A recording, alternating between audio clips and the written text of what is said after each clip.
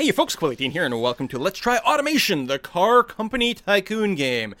This is not a business management game, and it is not a car driving game. It is a game for people who love the nitty-gritty details that go into car and especially engine design. Now, I am not a car guy, but I can appreciate a good nerd out when I see it. I've been following this game development for quite some time now, several years. I think they initially posted some screenshots and video to Reddit, and I've been following them on YouTube as well. And these guys here that make this game, it is a small company and it is still in early access. There's still a lot of stuff that needs to be polished and put in here. You can see that the campaign and multiplayer are not currently available yet. And yet, even as a non-car guy, I'm just blown away by the amount of awesome car geek stuff that's going on in here. My biggest exposure to cars is basically from watching Top Gear. And yet, that, to me, is enough to get me really excited about this game. As we go through, if you disagree with some of the units that they've used in this game, don't worry, you can change all the units around as much as you prefer. There's even a little colorblind mode, which is great. Again, it's the amount of detail that's in this game that just blows me away. There is maybe some polish missing here and there, especially since it's currently in early access, but I don't know. I just think it's quite awesome. Here's one of the aspects, the tutorials here. This is a massive list of tutorials that are included in the game. Each one of these is a video that will teach you more about cars than you have ever known in your entire life. I don't know, we want to learn about compression ratios? Here, let's watch a little video for a second. Compression describes the ratio at which the fuel-air mixture is compressed from the volume at the bottom of the intake stroke to the volume at the top of the compression stroke. More compression lets you extract more energy from the same amount of fuel, gaining you power for free. But there are a couple of serious trade-offs. The amount of details here will cause a hotter burn of the fuel-air mixture. This increases the engine's output of harmful nitrogen oxides, NOx, although the effect can be counteracted by the use of a three-way catalytic converter. This is just nuts. So we're going to barely scratch the surface of this game in this video here, just because I'm really not qualified to talk about cars enough, but it is mind-blowing. There's a sandbox mode where you can basically just go and make any kind of car that you want. It is really unbelievable. We'll start like a new car over here. You choose the initial body. You've got, you know, a variety of different kind of cars. We'll just, I don't know, take this one here. We'll take the 4-door version. We can loop around. It's like, that's a pretty swanky car. What can you do with this thing? Well, you can basically grab any part of the chassis and start stretching it out. You want some flared wheel arches? We've got some of that. Hey, you want to, change this little fin on the back a little bit? We've got some of this stuff here. You can drag it in a variety of different directions. You can really start to mold this car to look like a lot of different things that you might be interested in making. So once you're happy there, you might want to go and here's what kind of chassis part do you want? Oh, and by the way, we can sort of strip away some stuff here and then get some more or less detail. Can I not show the proper chassis type? Maybe because I hadn't chosen. There we go. There we are. There. Now we've built a chassis out of bits. Do we want front transverse or front longitudinal? I don't know what that is. Do we want our front suspension? Do we want a McPherson strut or a double wishbone? I don't know what that is either. Although the first time you click on one of these, you will get a video tutorial explaining you exactly what the hell each one of these things are. And by the end of it, you start to feel pretty darn smart. Notice there's a quality meter as well for these different things. We can get some stats about our car later on, including cost and all kinds of performance. So I'm just trying to show off some of the details here. Here, what kind of headlights do you want? Well, we'll use these. I think these are headlights. Oh, these. Hang on. Headlights. This style. There we go. And we'll put them, let's say, right about there. Is that what we want? No, you know what? Let's make them a little further, a little wider, and then let's pull them over there. There we go. This is just the visual design component. This is not the super nerdity part, but it is pretty crazy. Do we want, maybe we want one of these wings on the back here? Oops. How do is there a reason I can't? Oh, is this wing going on the top of the car? That is just beautiful. I mean, I don't think anyone can argue that I am making just an absolute gorgeous kind of car. Let's back up and go into one of the scenarios instead, because it'll stop me from making something that is an absolute monstrosity. So, the game comes with a bunch of scenarios, and they're divided in 7 categories, including the tutorials category over here, but there's also car tutorials there. It's also worth noting that within the category itself, like say if we just go directly to cars over here, they're ranked by difficulty, where tutorial difficulty is the easiest difficulty, and it runs not just to hard, but to Brutal. Oh, and insane. Actually, I didn't know there was an insane category. So yeah, have fun with that. These scenarios here, for example, doesn't even involve designing a car. It involves focusing purely on the engine, which is really the key part of the game. I'm going to go into the tutorial difficulty, introductions to engines over here, and we're going to start with the very first scenario to show this off. I have done it, so I have like a basic idea of where to roughly click. So we're going to hit play scenario over here and get a bit of a description. So this is the tutorial on fuel octane requirements. It is 1995. This game spans, I think, from the 1965 to 2015 right now. And depending on what year you're in, you have a different set of components available. So here's where 1995. Your company wishes to build a taxi for the Kazakh market, but can't afford to design a new engine for their low-quality petrol. Change an existing engine to run on low-quality unleaded petrol. Okay, and there's score requirements here for getting different kind of metals. So there's like we got some cool ability to view things. We can pull this out here and get a bunch of extra stats. So here we can view the engine. We can, get all the components on. We can strip it down to just, well, nothing, I guess. And I don't know what this thing is called. Again, I don't know anything about cars. These are the things. Are these the pistons? I think they're the pistons. And those are the valves? Yeah, see, I know some words. Not many of them, but I know some. Let's strip it down to about this level here. I think that's a nice amount of description. So in this particular scenario, we cannot mess around with the car model, and quite a few things are locked. See here on the engine, we can't adjust the engine block. We are working with an inline 4-cylinder cast iron engine. The bore and stroke, which is to say the bigness of the cylinders and the piston and how far up and down they go, is all locked in. See, I know some words. You know why I know these things? Because I watch the tutorials in the game. This is the only reason I know anything about it. Also, I have Wikipedia open on my other monitor, so I can sound a little bit smarter. The head and valves, these are dual overhead cam. I don't know what that means. I think it has to do with the fact that there's like 2 and 2 here instead of just 1 and 1. Made out of cast iron, and VVL is... yeah. You can see, yeah, I know all about cars. We can't, in this scenario, again, this is the very first tutorial, so there's a lot of things we can't modify here, and we've got a set engine. We can't change the crank, or the con rods, or the pistons, or the variant capacity. I don't know what this means. But now we can start to tune a little bit. We've got compression over here. We can change the cam profile. We can't change the VVL profile or the VTT, or we can adjust the aesthetics of the top. If you want to make your engine look a little different and have a little bit of a different color, you can do all those things. But what's important here is flipping over and watching the requirements. So we need to be running on low quality unleaded fuel, which is in this category over here. What fuel type are we using? So we are going to be using low quality, which has a bad octane of 80 instead of this premium that our engine was currently running on.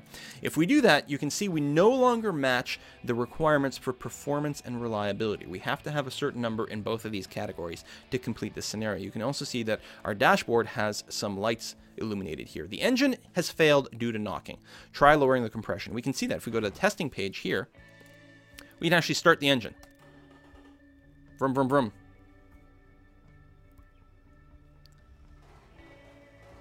And if we get the stats going, we can see the performance is just like, it's crapping out over here. We've got a max RPM, I think, of about 5,500. Yeah, our red line is 5,500 RPM. We got to 2,700 RPM, and the engine failed because of knocking. So let's go ahead and start reducing that compression over here.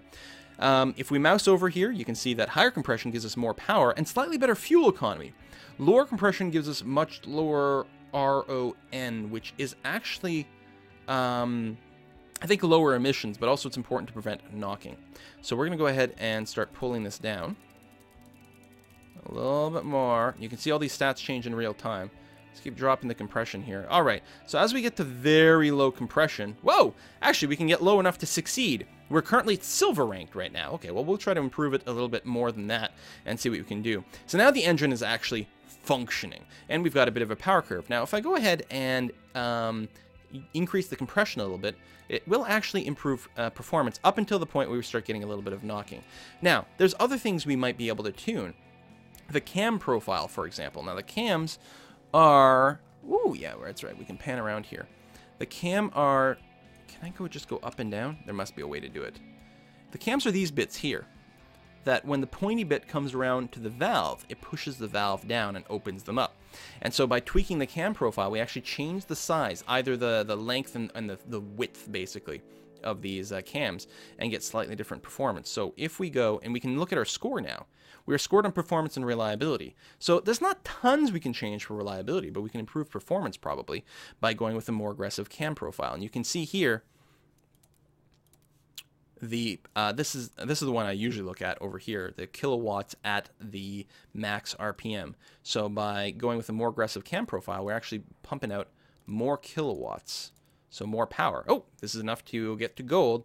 Let's keep going a little bit more aggro, see if we can squeeze out a bit more power without breaking anything else. Certainly getting a lot more. We can also look at the score over here and see how that's going. So the score is definitely going up as I keep moving this more aggressively. Ooh, suddenly, is there a drop? No, it's just the scale has changed, so that's okay.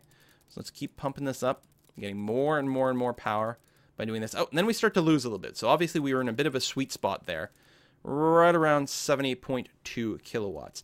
Now, do we want to adjust the compression? We can definitely get more power. Now that we've changed the cam profile, all right, there's still a bit of a cap there, but we have pushed out a little bit more power. Even our score is at around 1585 of 1630. What else can we change? Well, again, we couldn't change anything on this panel. Can't change anything here. Here, we can start to change the, oh, that's the compression and cam profile. We can't do anything there. We've got no quality sliders. We don't have a turbo on, neither a turbocharger nor a supercharger on this car. It's naturally aspirated, and we can't change it. What can we do here? Well, with a fuel mixture, we can make it richer or leaner. Leaner gives you more economy. Richer gives you more power. Power! There we go. Yeah, we can keep tuning that. And this is a pretty easy scenario. There's not a whole lot of meters to do. Oh, suddenly we ran into a bit of a problem over here. Running rich, and we're losing some of our power output. So it looks like right around here, to 12.3 to 1 is where we've got some optimal stuff. But we can also change the ignition timing, which has to do with when in the cycle things get sparked. And if we go and do a little bit more of an advanced timing, there we go. We can get good enough to get a platinum. So that was an easy scenario. Let's try something completely different. Let's try one I haven't done yet, which may be very difficult. So again, that was a tutorial to teach some basic things. And each one of these tutorials here tries to teach you something about the engine. This one teaches you about engine reliability. This one teaches you about fuel economy. This one is about power, emissions, and quality all working together. This one's about power and cost. This one here is, this is about using a sports car engine and trying to put it into a tiny car. And you just got your driver's license as well as your first car, which is quite the bargain, but it lacks power, that's for sure. Why not spend all the money you saved on a turbocharger? Don't destroy that engine, and don't turn it into a gas guzzler either, your dad warned. So we've got that, and you can see it requires that we use premium unleaded fuel and that there's a turbo, and you're scored on performance, economy, and reliability. So we've got that. We can also go into the car tutorials over here. So we've got, I like this one, Clark's Son Tuning. Nice Top Gear reference there. Years ago, you sold your beloved crop hotch. I don't know what that means. I guess is it a hatchback? To your friend Clark's son, because you needed some cash and he just got his driver's license. Being a young petrolhead, Clark's son couldn't resist tuning the car, aiming at only one thing: more power. 5 years have passed since, and Clark's son is about to buy a new road monster. Time seems right to give in to your midlife crisis yearnings and buy back the hotch. Obviously, times have changed, though. Driving the tuned crop back home almost got you killed. Before you find an early metal grave, the probably worst handling car in the world needs to be fixed. So, there's a requirement. It's got to cost less than $9,000. It's got to have a drivability of more than 25, a sportiness of more than 18, and a comfort of more than 14. So this would deal not with with engine tuning as much as car design, probably things like suspension and tires. We're gonna take a look at this one here, the automatic for the people. I haven't done this one yet. I might fail. We might go for 10 minutes and then call it quits. We'll see how it goes. So if we take a look at where do we get our scenario pop up? Do I have to go to a different page? There we go. So our requirements: the car cannot cost more than $7,500. It has to have a top speed of more than 230 kilometers an hour, and it has to use a 4-gear, I believe, automatic transmission. I think that was in the scenario text. And then we're scored on drivability, sportiness, comfort, and acceleration from 0 to 100 kilometers an hour, or for you people who still use miles per hour, that's 0 to 60 in less than 12 seconds, which is not actually that fast. But this is an older car. It's a 1965 is the year that we're in right now, so we don't have a lot of fancy options. We can go ahead and start the engine. get some stats on how it performs. We can watch it as it accelerates. We can watch the RPMs go up. Or the RPMs will go up, and then we'll see the torque and the power. There we go. We could probably squeeze a lot of power out of that. And then it hits the red line, hits the RPM limiter, and then sort of stops going there and goes down and gives us some information. There's the actual test mode over here, where we can start the engine and then control the revs ourselves and really, get a sense of the details. We can watch it go. And actually, I kind of done goofed. I wanted to kill the music and just make sure that, especially the engine, we're going to lower the ambient, lower some of the effects. We're going to make sure the engine is nice and loud. Where were we? Car tutorials, automatic for the people. They actually went and made, apparently, a whole lot of design stuff going on here so that when the engines go, the sounds are really good and realistic.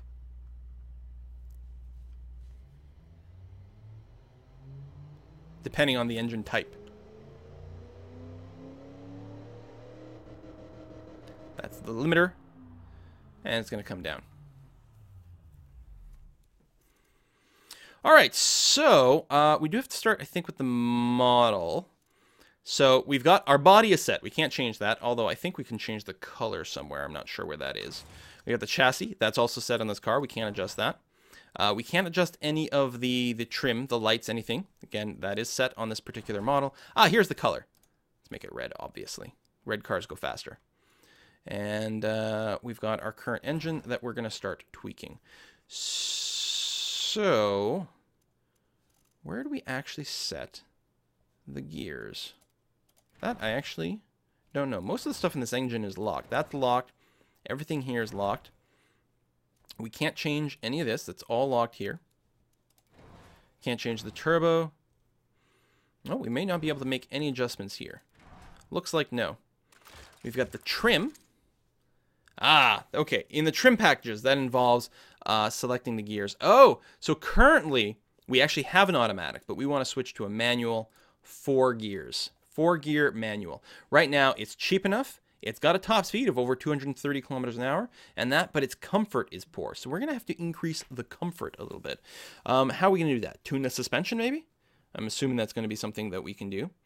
So again, that's the gears. Comfort. Now, on these little pop-ups, you get some information. The automatic locker would actually lower the comfort, so we're not going to do that. The top speed, here we go. We could actually lower the top speed, which might improve the comfort. All right, well, we'll have to leave it here at 233. The spacing. Actually, don't know what that is or how it impacts things. Now, we don't have a graph for comfort, unfortunately, but we can go into the stats over here so we can see 13.6, changing the spacing. Oh, it's probably the spacing between cars, the wheels. I don't know. Actually, not sure. We'd have to load up the tutorial for it, so we're going to skip it. And I'll leave the differentials where they are. We can increase some of the quality level of different things. Does this affect the actual comfort? Ooh, it did, actually. Comfort is going up. This increases costs, however. What we're going to do is find something else to improve comfort. We can't change the tires. Looks like we can't change the brakes. Can't change the aerodynamics. But we can change some of the chairs. We can go to a premium seat. There we go. All right. We can keep improving that. So we've improved the chairs a little bit. What else can we do to increase the scores a little bit further? It depends on what we're getting scored on. Well, we're getting scored on drivability, sportiness, comfort, and acceleration. So what if we went with, like, luxury? Very high seats. Yeah, so that brought our score up. We can also go handmade, which is about the same and too expensive. We can phonograph? Yeah, it's too expensive. Now, we might have to find another place to cut costs. We're actually almost at our gold level. We can increase just the quality. What else can we do, though? All right, this comfort rating, I didn't realize, is mostly like interior comfort. So if we just sit here and pump the quality, then it gets too expensive. We don't need power steering, I don't think. How else? Oh, I'd really like to get at least gold.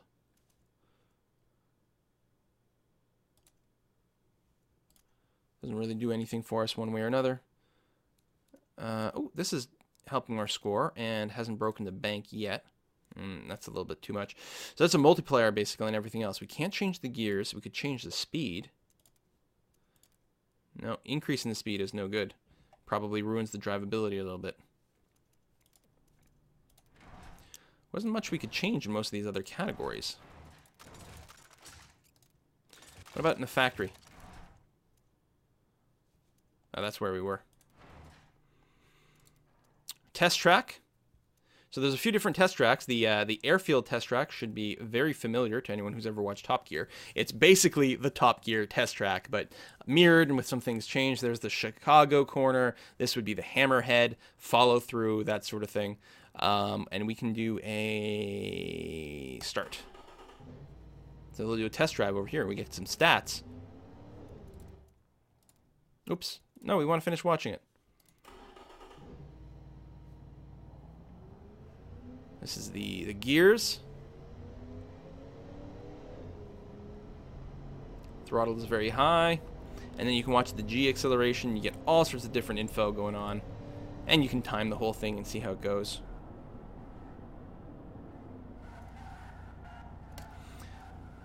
So again, it's not a racing game. Detail stats. Drive. Oh, hey! Comfort.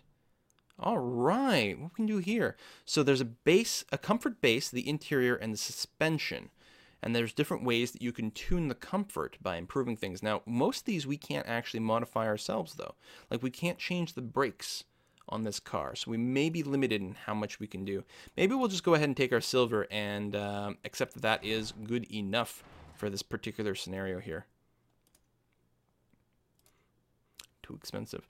The other thing we can do is go down a level here, but increase the quality.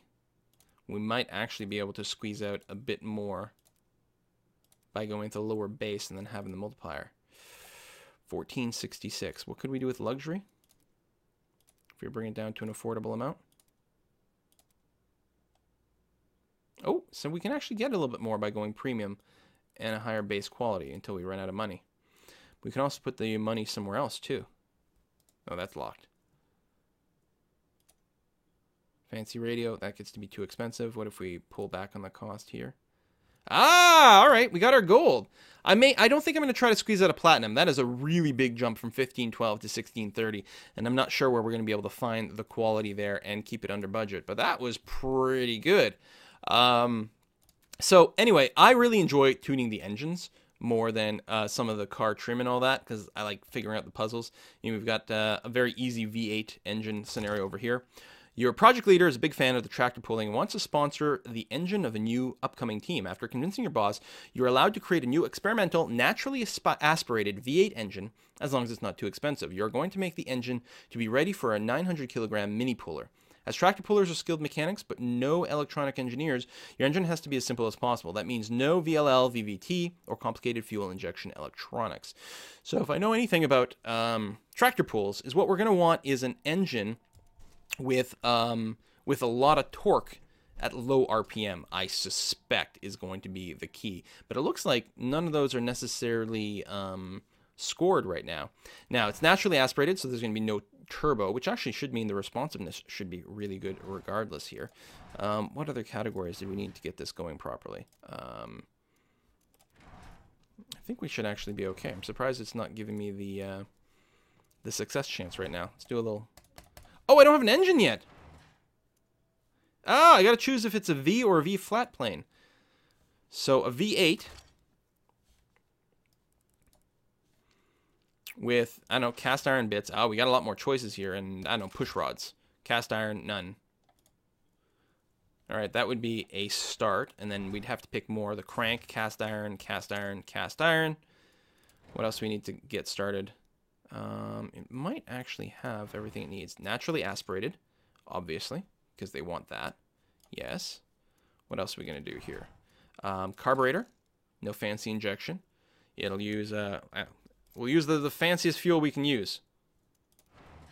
And a simple exhaust, no catalytic converter, no mufflers, can be super loud. There we go. This engine technically runs, but it hasn't been tuned in any way whatsoever. This is actually a great little scenario, actually.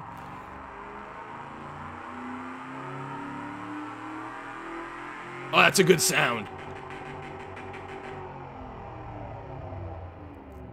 That's a really good sound. Okay, this is actually a great scenario because it doesn't start you off with a whole lot going on. And you have to decide how you're going to work things. There's no costs. We don't care about that. So theoretically, we could use the absolute best stuff we could absolutely everywhere. We could increase the bore, which would potentially give us... I mean, it's just a much, much bigger engine. You can see, like, some of these things don't... we'd have to adjust a little bit further. So how many do we want? Like a 5-liter engine? I don't know. Let's go for a... Let's call it a 6-liter engine, which would be this. Oh, the stroke also factors into that. Let's bring the bore down. I want relatively short strokes. You know what? Maybe I'm okay. So we're going to go with exactly a 6-liter engine this way. Now, I don't know if it matters what we use here. I don't know how you squeeze out more responsiveness. We could like have 5 valves on there, just ridiculous amount of stuff. Oh, it needs to be relatively low weight as well. So cost is not the limiter, but weight is. So 74, 66. All right, these are all much lighter. This is very heavy, the dual overhead cams. So we might want to save a little bit of weight, but we'll see how it goes. Engine is knocking, reducing its, I don't know what the MTBF stands for. Try lowering the compression. Bottom end part is reducing. It's starting to reach its limiter.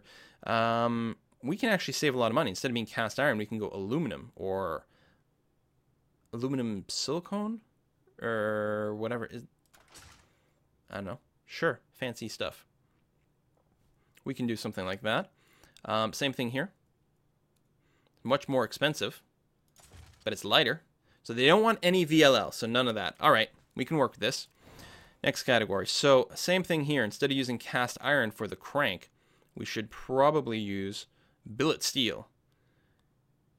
Does need a CNC shop, but I don't think that's one of our requirements here. Again, we're not playing the full campaign mode. Titanium, lighter and stronger. Sounds good to me. Some of these are lighter, but we want very high torque. What can support the highest torque in here? Looks like forged. Forged supports the highest torque. It's also relatively light, which is good. We'll leave the variant capacity there as well. Try reducing its compression. Yeah, we can go with a lower compression, I think, in this engine, which seems like a good idea. We'll just try to get rid of the warning lights for now. Cam profile. So here's the thing, right? Performance index. With the cam profile, we can move the performance from the low end to the higher end. You know, do you want to have better performance at higher RPM or lower RPM? And you can tune that. Now, we're looking for sort of a sweet spot overall. It looks like relatively high performance or high profile might be good. We're going to come back to that one. What else can we do? We can't change anything here. Has to be naturally aspirated. That was one of the requirements, right? Can I use a turbocharge?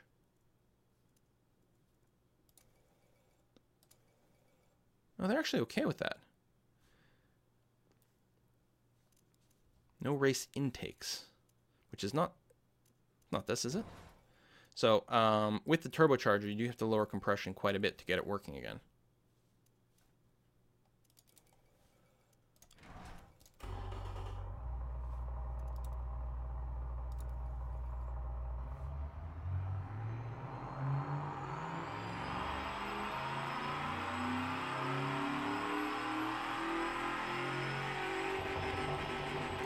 As a real beast.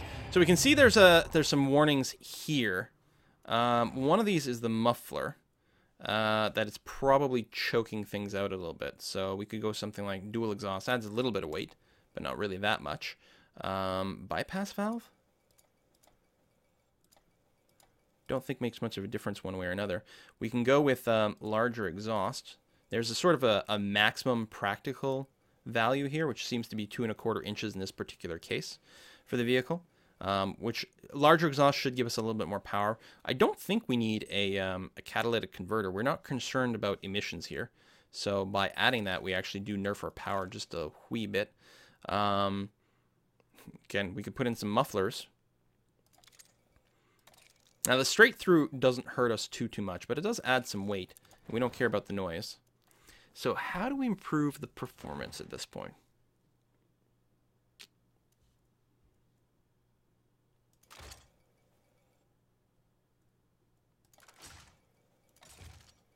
And as well the performance, or the responsiveness. Performance is 270. If we do this, 280, 286. And the responsiveness is the same one way or another. So we do get more performance. We do add weight. But so far, so good. If we made the engine bigger.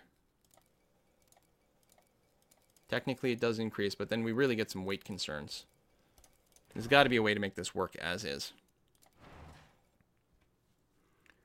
Right, we can't do intakes. We're not allowed to do that, right? Yeah. Can't do any of those. If we increase compression, we should get more performance. And we do. We just have to make sure we don't break the engine along the way. Now, right now, we've got a 294. How much do we need? We need 380.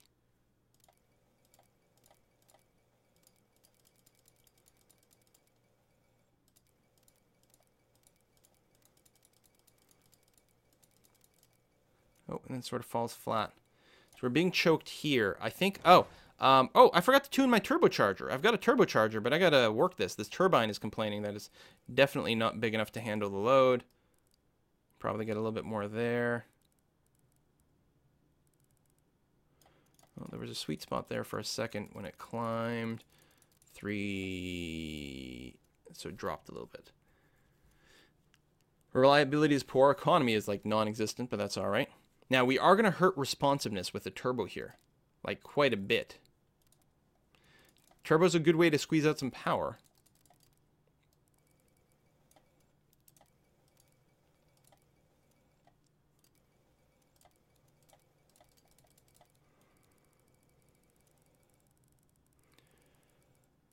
You get a lot of How much do we need for responsiveness? More than 30.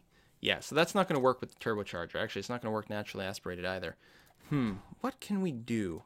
Can't do the trim factory or the model. How do we improve responsiveness? What about the flat plane? Would that make a difference?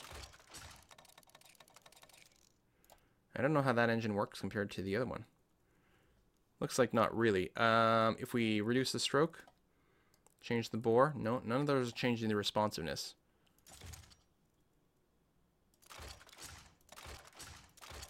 Huh. I don't know.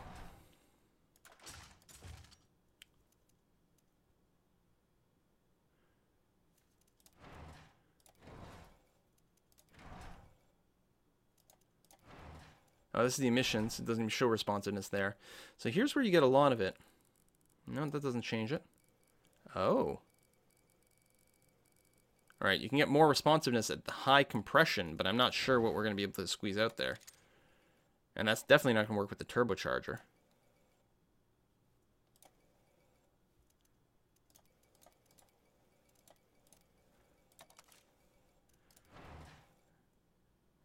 They don't want injection, right? Oh, no, they're good on injection. Oh, there we go. We need fuel injection, not a carburetor. Excellent. So direct injection gets us a lot better. Okay, you can't do EFI.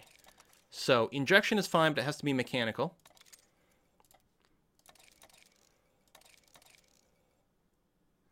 All right, responsiveness is great.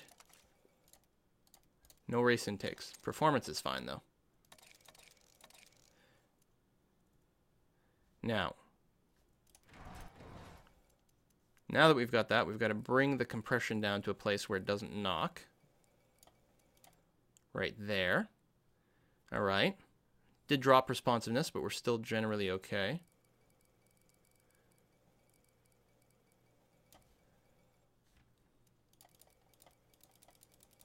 All right, we're not knocking, but our performance index is terrible. Performance is, or the responsiveness is good, but everything else is awful again. But we did go in and mangle a lot of different options here. Yeah, we'll leave that high. That's okay. Can we enrich in the mixture and have it still behave? So we can get it to around here.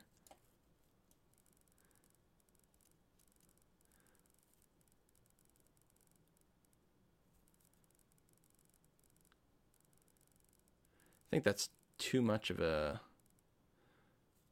Well, we got some good performance there. Now, how about high RPM? Well, things will start to shatter at some point.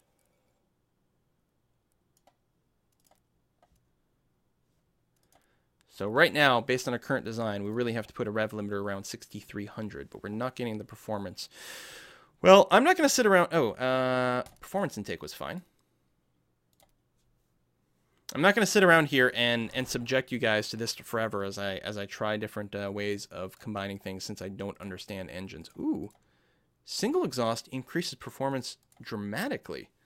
And there's another way to improve performance is with slightly better exhaust. Looks like race tubular gets us a little bit better. Bypass valves don't seem to make a difference one way or another. Okay, bigger exhaust stops helping. Catalytic converter, all these are not helpful. Mufflers, none of these will help, obviously. Mufflers would not. What am I screwing up? There's something that is missing here.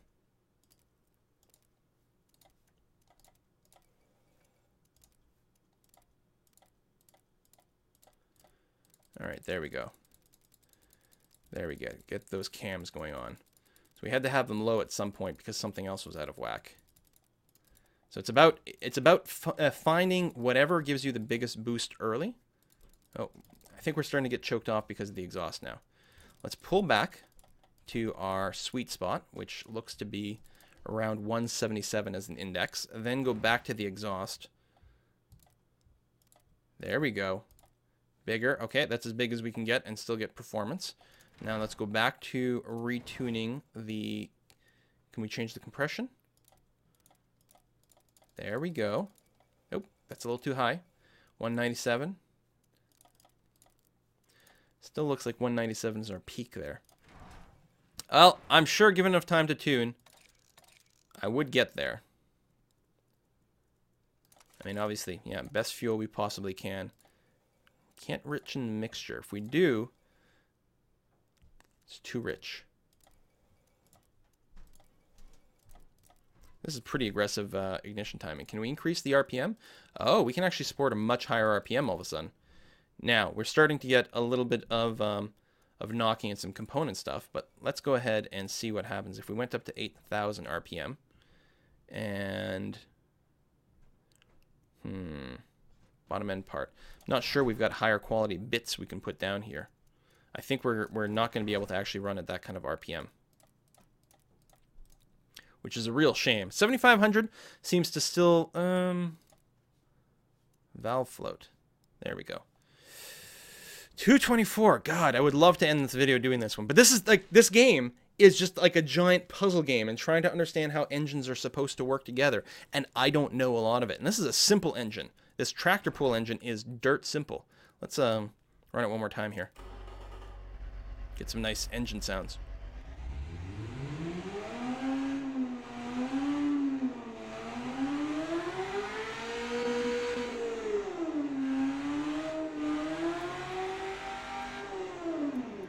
God, that is the most satisfying sound I have heard in a game in a really, really long time. The game is called Automation. It's currently available in early access. It will make you question your ability to understand anything at all. Turns out cars, super complicated. See you next time, folks. Bye-bye.